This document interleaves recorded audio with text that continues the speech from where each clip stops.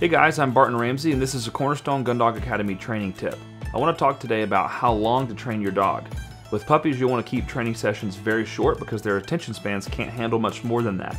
If you work past a puppy's attention span, and you'll notice this by them becoming distracted by lots of things around you, then you'll just become more and more frustrated at your puppy. So it's best to just end the session and start again at a later time. You can get 4 to 5 sessions in a day with a young dog if you keep them limited to 2 to 8 minute short sessions.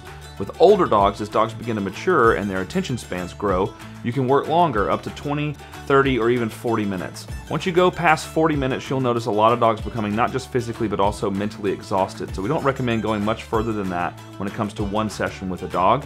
We like to train our dogs between 20 and 30 minutes, maximizing the time as much as possible to be sure that they're learning, that they stay vibrant, that they stay mentally and physically engaged in the session.